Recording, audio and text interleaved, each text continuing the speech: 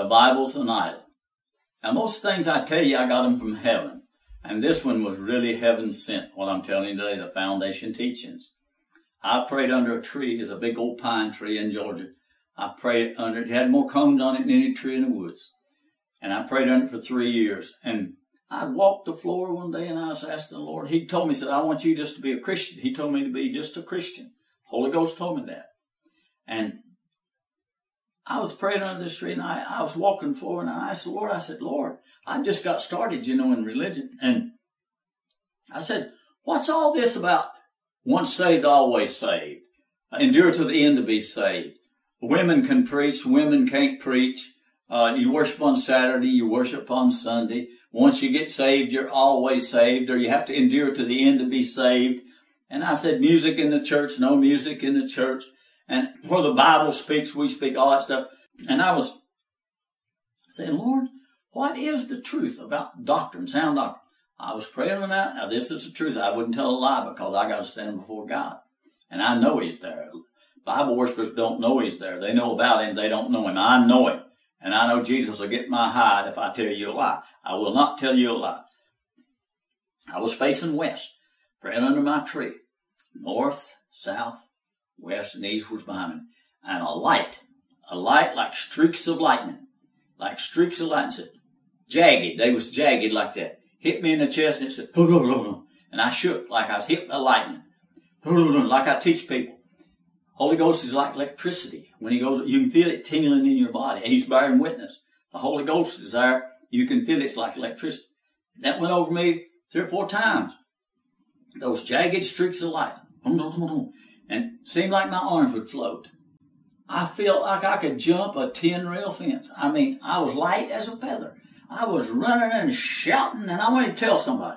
I'd take off from my prayer ground. I was down in the woods about a half a mile, I guess, and I'd take off to the house. It's at night, and I wanted to tell somebody, and I could write it out on the ground. There, I'd done it on many Indian reservations. I was on the Navajo reservation or the Hopi.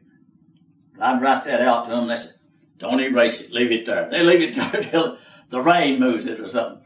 But I'll tell you, the foundation teaches, and I knew it. I don't know how people said, how do you know there was a God? You know it by God being in you. You know it without having a Bible. And He showed me the foundation teachings. The first one, now remember this, if you miss some of these, and you got a comment to Punkin, and she'll put it under the comment for you so you know it all if you miss it. But the first one is Jesus. He's the chief cornerstone. This is the stone the builders rejected. Now, if you ever seen them build in the old days, they put a big stone up there, and this is the corner. The corner lines all the others up. The corner lines everything up. So it lines everything up. Jesus is the chief cornerstone. He is the Christ. He is the anointed one. He's the one that shed His blood. He's the Lamb that took away the sins of the world. He's the one that brought the resurrection. And Apostle Paul said, without the resurrection, I'd be of all men most miserable. And Jesus sent back the Holy Ghost. Without Him, we would have no life. He's our life. He's our King. I bow before Him. Beyond Him, I don't have no life. He is my life. I submit myself to Jesus Christ. That's how great He is. He's a chief cornerstone. That's your number one stone in your building. Number 2 is repent. You change from your ways to God's ways. You quit living after the flesh. You live after the Spirit. That's repentance. You change. You want God. That's what you want. The third stone is faith.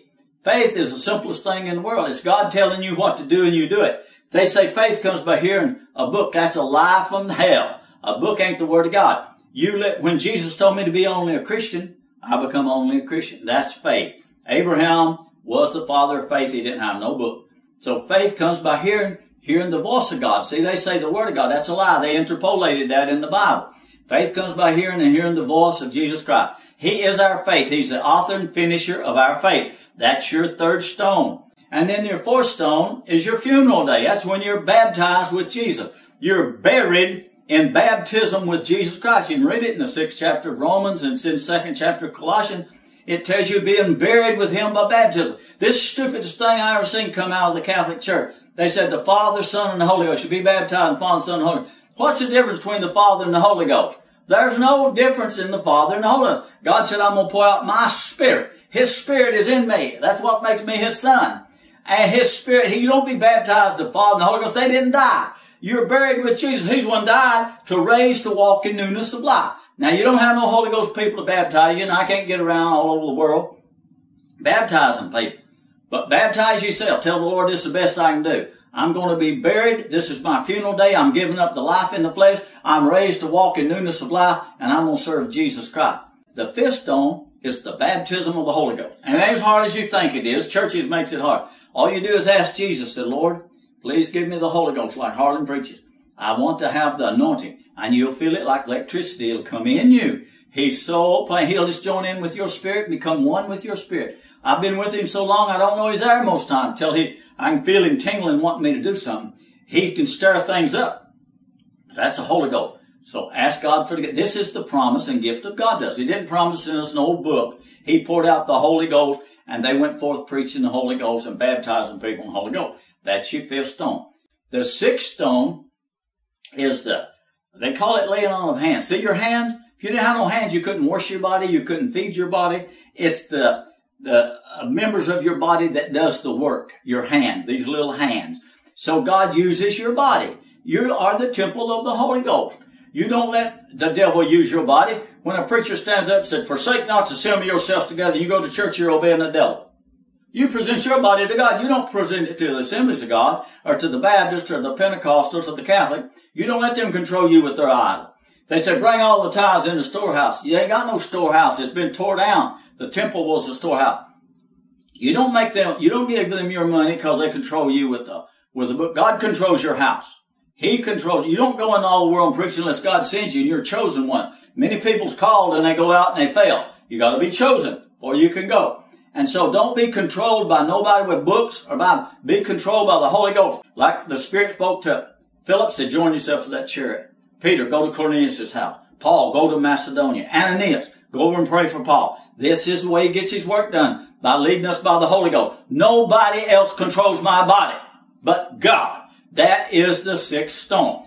Now the seventh stone is the resurrection. And like I was telling you before, the Apostle Paul said, if there's no resurrection, he said, we're among men the most miserable. Because this world ain't no place for Holy Ghost people. We don't have no life. We have a miserable life. This is very miserable for me. I don't get to fellowship with nobody because there ain't nobody, just a few Holy Ghost people scattered. So the resurrection, Jesus bought it for us with his blood, all these things. Eternal judgment. When you stand before God, that you'll be judged for the deeds done in your body. And woe be unto you, Bible worshiper. You're going to stand there with a book in your hand and you're going to be in serious trouble because he sent the Holy Ghost. And you don't want it because you can't do what you want to do. You have to do what the Holy Ghost wants you to do. And when you stand before God and you didn't obey God through the Holy Ghost and his seed's not in you, you're in serious trouble. Now that's the 8 stones. Now this came from heaven. You see, any church that don't have this, run from them any. They worship the Bible. Anybody don't have this foundation teaching, don't have this teaching, they're not of God. I got this from heaven.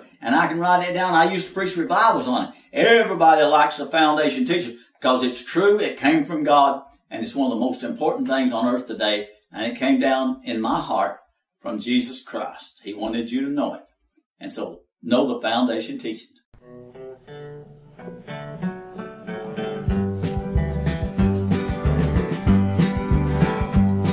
I started out for Jesus Christ to run, full of joy and love for the good life.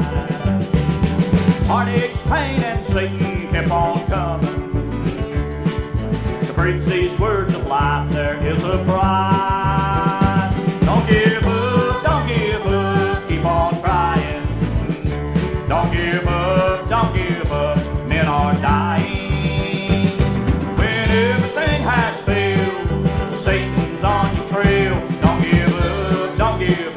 Keep on trying.